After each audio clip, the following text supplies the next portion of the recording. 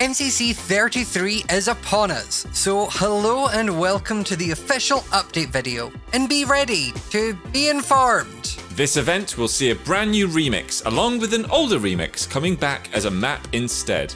Starting with the first, MCC Island launched its summer event on the 27th of July, which brought the unique Sky Battle Water Fight remix. Well, it'll also be making its way into MCC 33, but with some simplifications to make it friendlier to those who might not have been practicing it. Water Fight is simple. The rules of the game are the same, but each team now starts with water blasters, a rapid-firing ranged weapon. It's not pathetic though, water can actually kill you here, even if you just stand in it. Water blasters come with ammo, which you'll need to reload into the weapon much like rocket sploofs launchers, and if you need more ammo, then just use your empty bottles on a pool of water. Differently from MCC Island's version, this remix will use a normal health system and health potions instead of towels. Okay, next up is the return of a great one. Battlebox Double Trouble was the first remix played in MCC 21, and is back for another go, but not so much as a remix this time. Double Trouble was initially debuted with the teams using tridents, but this time it'll play as a normal Battlebox map where players will have their own normal selection of unique kits to choose from. As a reminder of the rules, Double Trouble is a map that includes 2 capture points instead of 1. To win, teams must capture both points, or when the timer ends, have the most wool placed across both of them in total.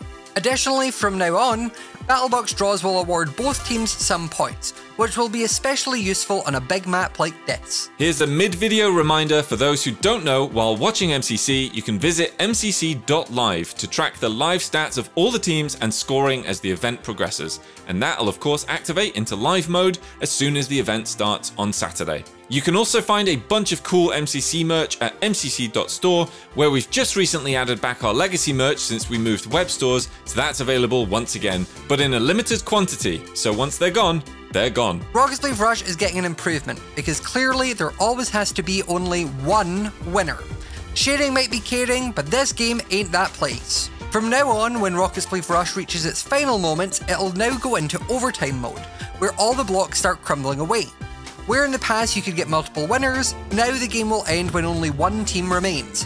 Hurrah! We're doing something super cute this weekend on MCC Island. In the center of the hub, you'll find an MCC supporter vendor, where you can choose one of the 10 team mascots to support. This will give you a temporary wearable hat cosmetic, so you can parade around the island and show everyone else which MCC team you're rooting for. Oh no! Stefan! We forgot about feeding the fish! What? What are you talking about? Oh yes, players get to enjoy a swimmingly good time in Fishbowl, a brand new map for Hole in the Wall. This brings a new platform shape and a bunch of new wall shapes too. The fish are gonna love it. Anyway, that'll close off this update video, so we'll be seeing you this Saturday the 5th of August at 8 PM BST. Wait, I don't understand. What fish are we feeding? And what are we feeding them with? I think the question is who?